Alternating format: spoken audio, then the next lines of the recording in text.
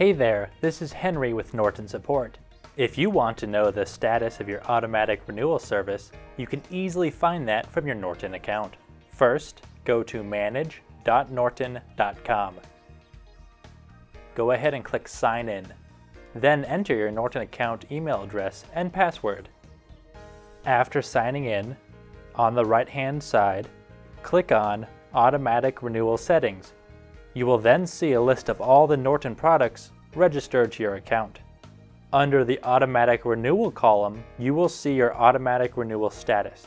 If you see a green check mark next to any of your products, you are enrolled for automatic renewal. If you want to turn it off, simply move the slider to the off position. When you see the confirmation alert, click Turn Off.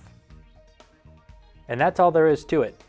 Keep in mind, when you renew your subscription, you will have the option to re-enroll in the automatic renewal service.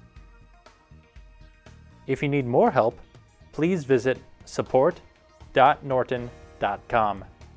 Thanks for watching, and thanks for choosing Norton for your security needs.